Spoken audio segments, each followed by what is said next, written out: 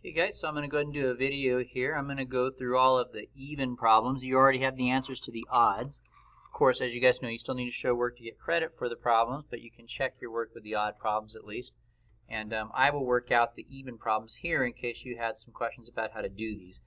Every even problem will match the odd one that comes just before it, so you can use the strategy I show you to help you out with the odd one, and then check your answer with the answer key when you're done.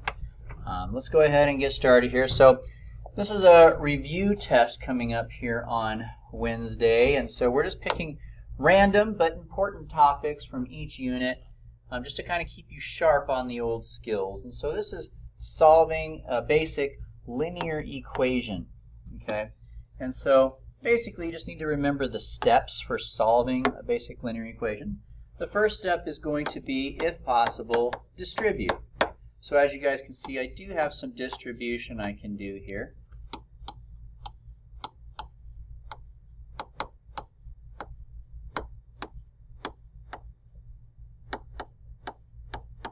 So if we distribute, we end up with negative 32a plus 24 on the right side there. The next thing I'm going to do is I'm going to go ahead and combine like terms on the left and on the right side. So as I look on the left side of the equal sign, there's no like terms to combine.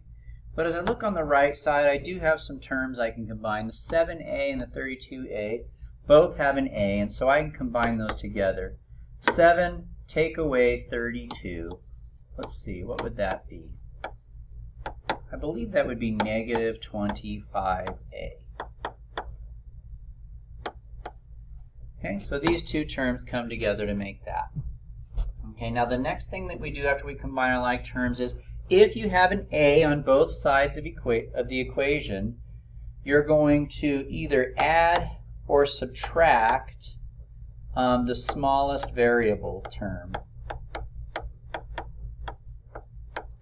So in this case, what's smaller, negative 5 or negative 25? Well, negative 25 is smaller because it's more negative, right? So I want to get rid of that negative 25, so I'm going to add it.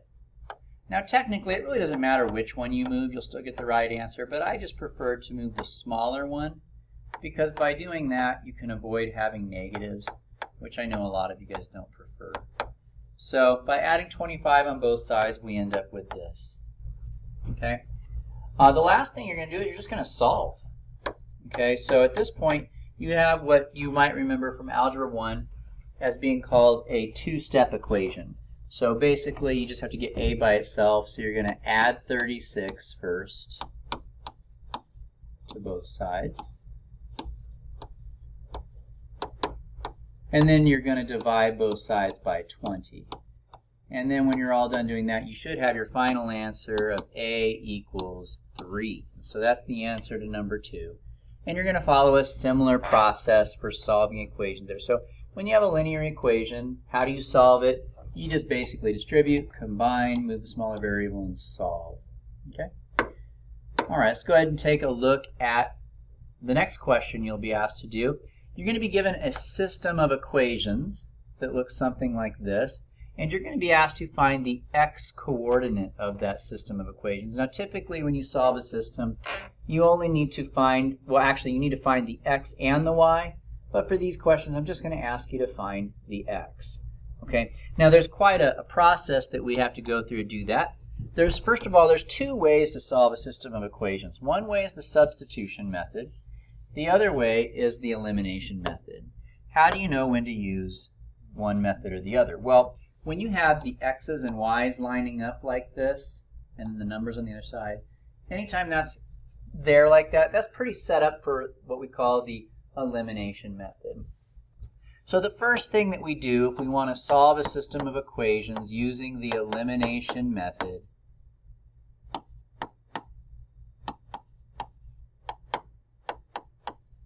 is you got to pick a variable that you want to cancel.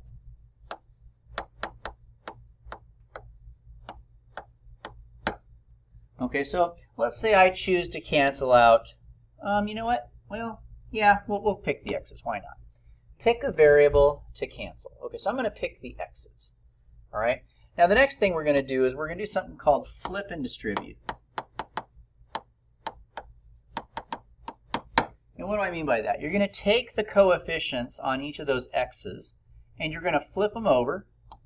You're going to put the 2 on the top and the 5 on the bottom. So there's our flip. And then we're going to distribute that in to the equation. So basically we multiply the top equation by the x coefficient of the bottom, and we multiply the bottom equation by the x coefficient of the top. Or, just to put it easily, flip and distribute. Now after you do that, something interesting should happen.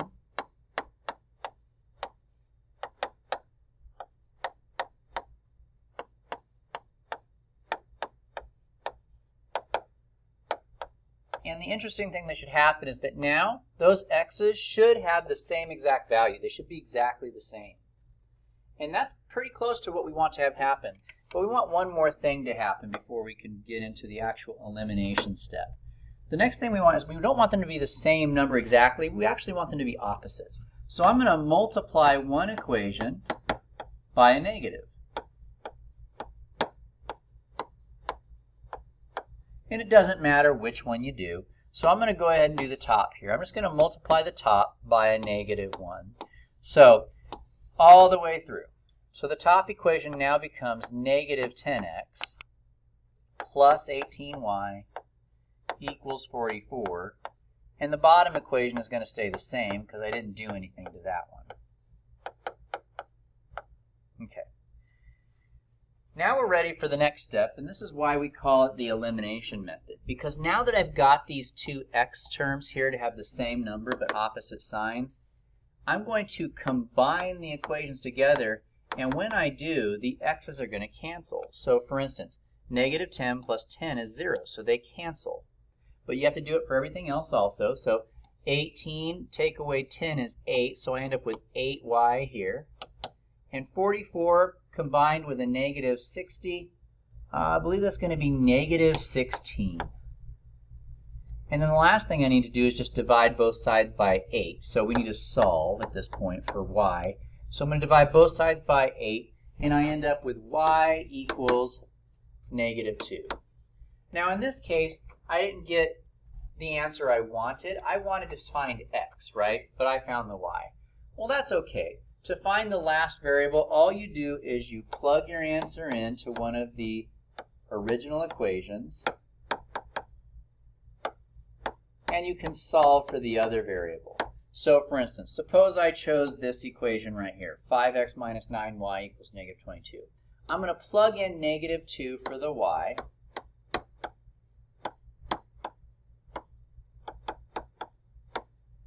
and then I can solve for x. And from there, we're just going to do some basic two-step equation math here. So minus the 18 on both sides. And I think we end up with negative 40 over here when we put the negative 22 and negative 18 together. And finally, division on both sides will give me 80, x equals negative 8. And so my answer is D in this case. Okay? Now, sometimes you won't have to do this last step. Because, like I said, I only want you to find one variable. So if you get lucky and you solve for the right variable to begin with, then you don't have to do this last step of finding the other one. And since we're solving for x, it would be nice if you guys just found the x to begin with instead of the y. How can you do that so that you don't have to do this last step? Well, if you want to try to take a shortcut, the issue happened at the very beginning when I picked a variable. I wanted to cancel out the x's. So if you cancel out the x's, the x is gone, which means you're going to solve for y. So if you want to solve for x first, then instead start with the coefficients on the y's. That'll make it a little bit easier, a little bit less work. But it doesn't matter. Either way, you'll get the right answer if you just kind of work it all the way through. So what are the steps? Pick a variable, flip and distribute, change the signs in one of the equations, and combine those equations together and solve. And if necessary, find the other variable by plugging your answer in to one of the original equations. All right. So that's another question that you'll be asked on our review test for Wednesday. Let's go ahead and take a look at number 6. Number 6, the directions are just to evaluate, guys. And all that means is you're going to plug this number in for x into this equation. So I'm going to take my g of x equation, and I'm going to replace the x's in that equation with a 0. And 0 plus 5, as you guys know, is just 5. So that's pretty straightforward there. All right, let's go ahead and take a look also at number 8. Number 8, we're being asked to find the inverse. Now, finding an inverse can be a little tricky, a little bit more steps involved. Let's go ahead and take a look at that one. First of all, let's review what is an inverse.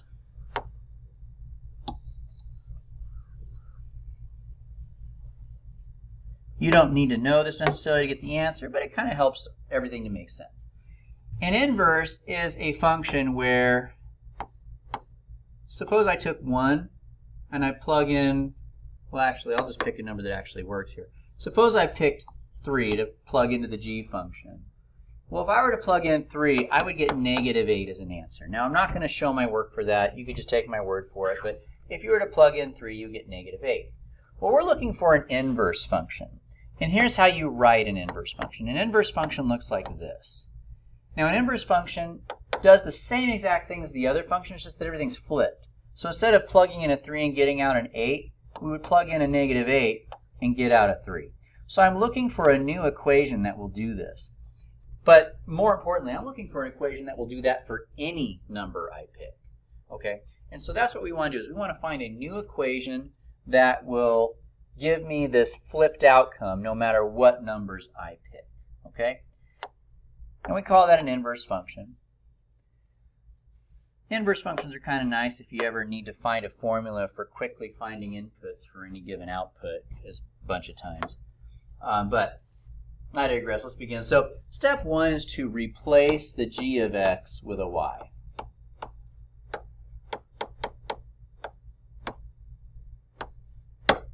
Okay, so I'm going to replace that with a y.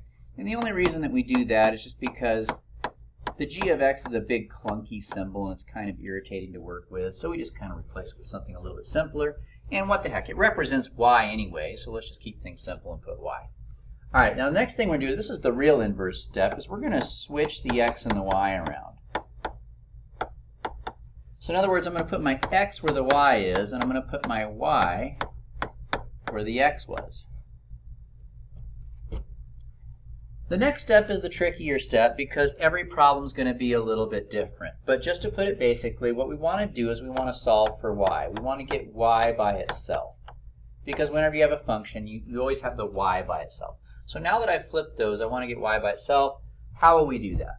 Well, first of all, I don't like fractions, right? So in this case, I'm going to get rid of that fraction there by multiplying this term here by a 3. Because if you multiply a fraction by its denominator, these two things cancel each other out. And so I'm left with this. But I'm only allowed to do that in an equation so long as I do that to every other term. And so here I would end up with -12 equals 3x. So you have to multiply everything by the denominator. All right.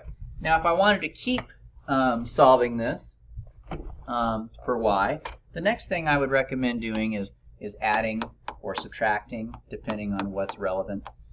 So in this case, we end up with 3x plus 12 equals -4y. And then we have one more step. We're going to divide both sides by a -4. So if I divide both sides by a -4, this is what that would look like. Okay. Now technically, now that we've rewritten the equation to look a little bit different, instead of putting y here, I'm going to put the g back, but this time this is a new function. This is the inverse function. And so we're going to write that instead. And so you could write your answer like this, but you could also simplify it a little bit. So I don't know how it's going to look on your test. It may be like this. But another way that this answer could be written, I will show you. Because it's hard to say. The software sometimes does it one way and sometimes it does another. So I want to make sure that you guys know how to do both. Is you could split this single fraction up into 2. You could do 3x over -4 plus 12 over -4 instead. So in other words, you're taking those two terms in the numerator and splitting it up into two separate fractions with the same denominator there. And if you were to rewrite this a little bit cleaner, that 3x over negative 4 would really just be the same thing as negative 3/4 x. And then here, if you're adding 12 divided by negative 4, well, that's like adding a negative 3, so it's just minus 3. So this is possibly another way to write the answer. Okay? But nonetheless, the steps are replace the g with a y. After that, switch the x and y. After that, solve for y. And sometimes you got to simplify it a little bit. Now, I want to warn you guys of something. Let me back up a little bit here. So you remember how I solved this one here? I had g of x equals negative 4 minus 4 over 3x, right? And, well, let's go ahead and put the y in there, right? Then we switched it. What was the first thing I did to get the y by itself? Well, I multiplied everything by 3, right? And I got this. Okay? Fair enough. But now, let me give you guys a little bit of a different situation. Let's say that you guys had something that looked like this. Because this is actually a different expression. They look a little bit similar, but these are actually different expressions. So if you guys had something like this to begin with, and you needed to get that, well, actually, we have to switch the x and y, right? So let's do that first. But if you had this and you wanted to get the y by itself, well, really, we only have one fraction here now, right? This way, it's written like we have two separate terms, so I have to multiply both of them by 3. But if it's written like this, then we have one fraction. So if you want to get rid of the 3, you don't need to multiply the 4. You don't need to multiply that denominator of 3 there. You don't need to put it here and here. Okay, that's not necessary because we're really looking at just one big fraction. So all you have to do for this one is multiply the whole thing by 3, and that cancels those completely. But you do have to multiply this side. So those are different. That's a different situation. So try not to get this format mixed up with this because they are different. In this case, we have two terms, so we have to multiply both of them by the denominator. In this case, we have one fraction, so we just multiply that whole fraction itself by 1/3. Okay, so be careful with that particular situation. All right, let's go ahead and move on to number 10. Number 10, we're looking at doing a composite function. This is what we call a composite function. A composite function is what you get when you plug one function into another function. Okay? So, how does this work? Well, I gave you guys some steps for that a little while back. The steps are a little bit goofy, honestly, but it's nice whenever you don't remember how to do it, but after you kind of get it, the steps kind of become unnecessary. But here's the steps that I gave, okay? The first thing I told you guys to do is to write the inside function first. So let's start by doing that.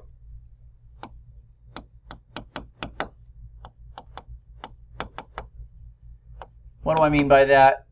I mean, there's a function on the outside, which is g, and then there's a function on the inside, which is h. So I want you guys to just write out the inside function first. So let's just write it out, just like this.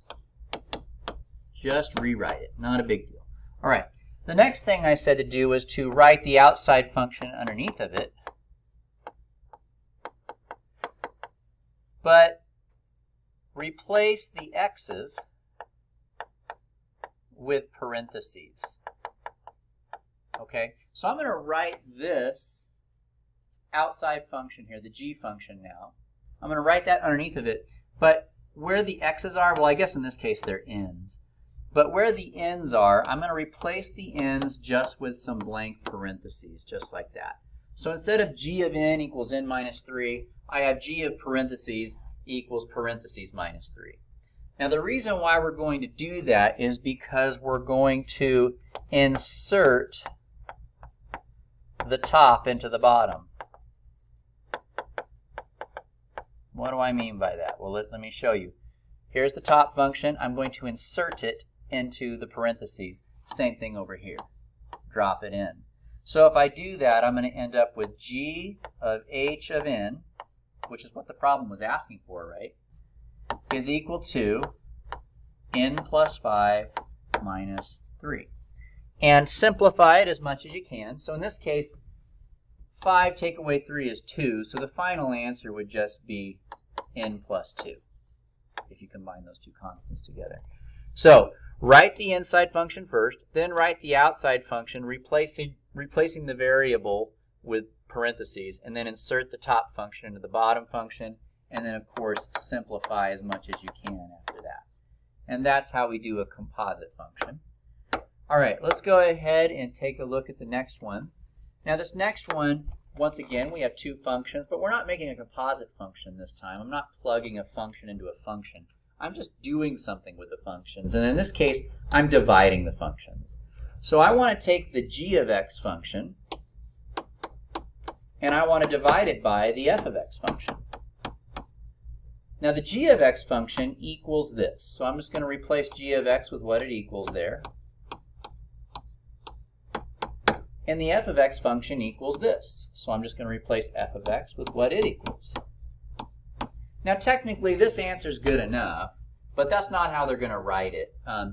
And now for yours over here, you guys are doing subtraction. So for you, you're just going to simplify it like you normally would. You know, you'd combine the like terms and all that good stuff. But over here, the only way we could really write it is as a fraction. And that's what you do with division. So division's a little bit different. But there you go. But the point is write out your expression, replace it with what those functions are, and then simplify to get your final answer. All right, so that does it for functions. Let's go ahead and take a look at number 14 here. We're solving an equation again, but this time it's an absolute value function. Absolute value functions were something we did back in Unit 3. So the first thing you want to do is you want to get rid of the outside numbers. What do I mean by that? I mean get rid of the numbers that are outside of the absolute value bars. So for instance, I have two numbers that are outside of the absolute value bars. I've got 10 and negative 9. And you just want to get rid of both of those.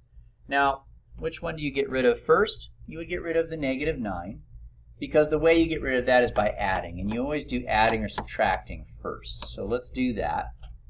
That's going to give me 10, 8b minus 6 equals 60. Then to get rid of the 10, I know a lot of you guys are going to be really tempted to distribute this. And I'm going to encourage you to not do that, because when you put something inside of an absolute value expression, you're changing its sign to positive. Well, in this case, the 10 is positive, so maybe it wouldn't matter. But I would just say, as a general rule of thumb, I would not encourage you to ever distribute into an absolute value function, because that has the potential to change the number. So instead, what I'm going to encourage you guys to do is just divide both sides by that 10, which is multiplying the absolute value. So that's going to be this. Now, once you have all the outside numbers eliminated, we're going to split. And when you split it up, you're going to have one word equals a positive and one word equals a negative. Because when it comes to absolute value bars, there are two things that have an absolute value of 6. One of them is positive 6 and the other one is negative 6. So that means that 8b minus 6 can equal a negative 6, but it can also equal a positive 6. And then from there, we just simply solve both of these expressions here. So I'm going to add 6 on both sides. And if I divide both sides by 8, I'm going to end up with 0. So one of my answers is 0. Let's take a look at this other one here. I'm going to add 6 on both sides, which gives me 12 this time. And I'm going to divide both sides by 8.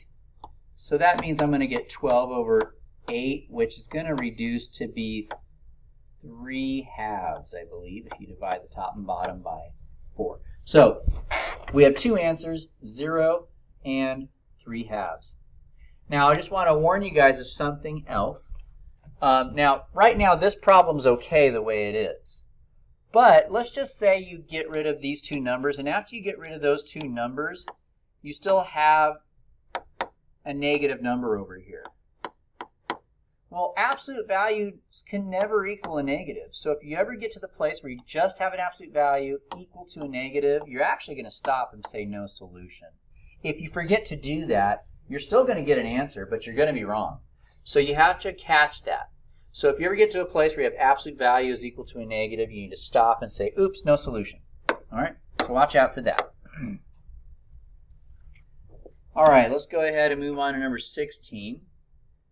Number 16 and 18, I'm asking you guys to graph quadratic equations, but the difference is that this one here is in vertex form, and this one here is in standard form. Graphing in vertex form is a little bit more chill, okay?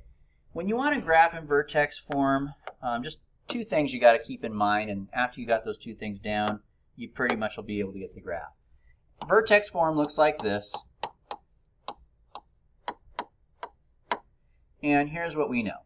We know that the vertex is going to be the opposite of this letter, which is H, and this letter, which is K.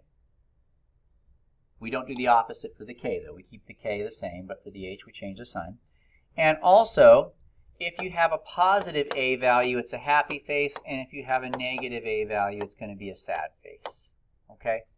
Now, the A can also determine whether it's wide or stretched or normal, but we really don't care about that. This is a multiple choice test, so if you know these two things, you're going to have enough information to be able to get the answer. So let's go ahead and take a look at this one. So for this one, the vertex is going to be at the opposite of this number as well as with this number, but not an opposite for that. So negative 6, negative 1 is the vertex, and my A is a negative 1. So since I have an A that's a negative number, I know it's a sad face parabola. So if I wanted to graph this, it's as simple as going left 1, down 6 to find my vertex. And then I'm going to draw an upside down sad face, and I'm good to go. That's my graph. Okay? Just keep in mind that if you are ever missing some numbers, like let's just say you have an expression that doesn't have an H, then that means it's 0. Or if it doesn't have a K, that means it's 0. But beware, if you don't have an A, that actually means it's a 1. And I kind of had that situation here. They didn't have a number there, but that just means it's a 1. So if you're missing an H or a K, that means those values are 0, but if you're missing an A, that means it's 1. All right, let's go ahead and take a look at the number 18. So once again, we're graphing a quadratic, but this time it's in standard form. And graphing a quadratic in standard form is a little bit more tedious than graphing a quadratic in vertex form. So now if you remember how to change it into vertex form, you could do that and it will work so long as you do it right. But there is a way to graph it directly from standard form, and here it is. All right, so step 1 is to find the x value of the vertex. And the way that you do that is by using this little formula, negative b over 2a. So let's do that. Negative b over 2a. A is the number in front of the x squared. Negative 6 is the number in front of, b is the number in front of the x. And then c is the number that doesn't have an x. So negative b. So b is negative 6 and a is 1. Now we have double negatives on the top, which makes 6, and 2 times 1 is 2 on the bottom, and therefore it's 3. So the x value of the vertex is 3. But now we need to find the y value of the vertex.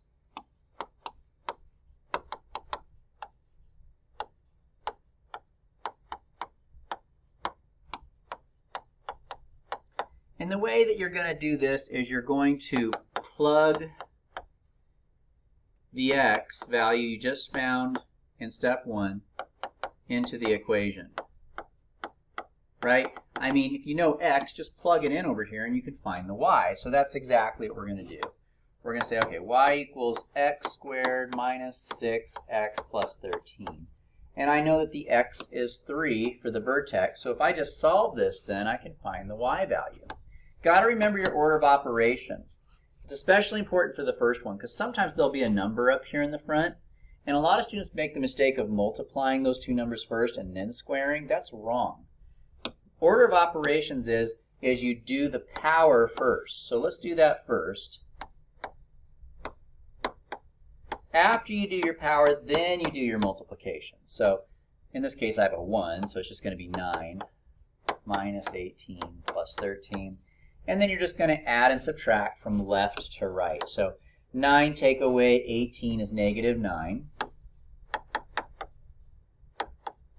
And negative 9 plus 13 is 4. So the y value of my vertex is 4.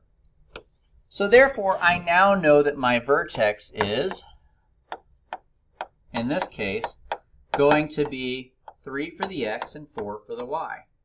The last step is just as easy as it was with the vertex form. All you have to do is look at your a. Okay? If you have a positive a, then it's a happy face. If you have a negative a, then it's a sad face. So at this point, we're actually ready to go ahead and graph. So the issue is that when it's in vertex form, you can see your vertex. That's what makes it so easy. But when it's not in vertex form, you have to calculate your vertex using these 3 steps right here. Oops. Back up a little bit. Those 3 steps. All right, so my vertex was over 3 and up 4. And we had a happy face parabola. And there we go.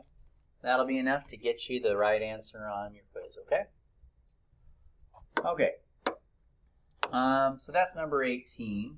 Let's go ahead and continue on down here to the last 2 problems, 20 and 22. Okay? So what we have here is we have a piecewise function. The function is f of x. But this function is a parabola for all values of x less than 2. It's a linear function for all values of x between 2 and 5. And it's an absolute value function for all values of x greater than 5. Now, I don't know what this graph looks like. I'm not going to ask you to graph it. But I'll just kind of fudge one here. Here's where x equals 2. Here's where x equals 5. And so I know that for all values of x less than 2, it's like a parabola, so maybe it looks like this. And then for all values of x between 2 and 5, it's like a straight line, so maybe it looks like this. And then for all values of x greater than 5, who knows, it looks like an absolute value function, so maybe it just looks like a v, right? It's difficult to say, but that's what a piecewise function is. That's not what the graph really looks like. I'm just kind of giving you guys a brief understanding of what a piecewise function is. But what we're being asked to do here on numbers 20 and 22 is I'm asking you guys to evaluate the function. Find f of 8. Now usually that just means you plug the 8 into the equation, right? But the problem is which equation do you plug it into? There's 3 of them. Do you do it to all 3? No. You're only going to plug it into one of them. And how do you know which one to plug it into? Well, you have to look at your x value. That's an 8. Now let me ask you, is 8 less than 2? No. Is x between 2 and 5? I'm sorry, is 8 between 2 and 5? No. Is 8 greater than 5? Ding, ding, ding. There it is. So we're going to be plugging it into this piece. So the way that you know which piece to plug it into is by looking at these inequalities and figuring out which inequality goes with that value. So now that we know which one to plug it into, we're just going to go ahead and do that. We're going to have 1 minus x, but x we're plugging in 8 for the x. And the absolute value of, well, 1 minus 8 is negative 7. And the absolute value of that would be positive 7. So that would be the answer for number 20. Now number 22 is an interesting case. So let's see if we can figure out which piece to use for that one. I want to plug in 5. Is 5 less than 2? No. Is 5 in this interval? Well, I don't know. It's kind of hard to say. Let's write it out and actually see if it makes sense. If I put a 5 here where the x is at, is this a true statement? Well, 5 is greater than or equal to 2, so that's good. Is 5 less than 5? No, it's not. So it doesn't work here. In fact, now we know that once again it also applies to the bottom. If I just replace this x with a 5, is 5 greater than or equal to 5? Yeah, it's equal to 5, so there's our winner once again.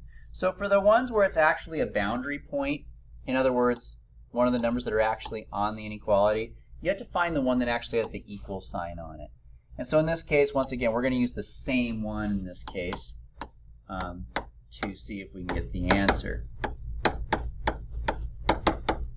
And that's it. That's the end of it. So I'll leave you guys there, and I'll leave you guys to do the odd ones, and you can check your answers with the answer key, and hopefully all things go smoothly for you. And we will see you in class for a test.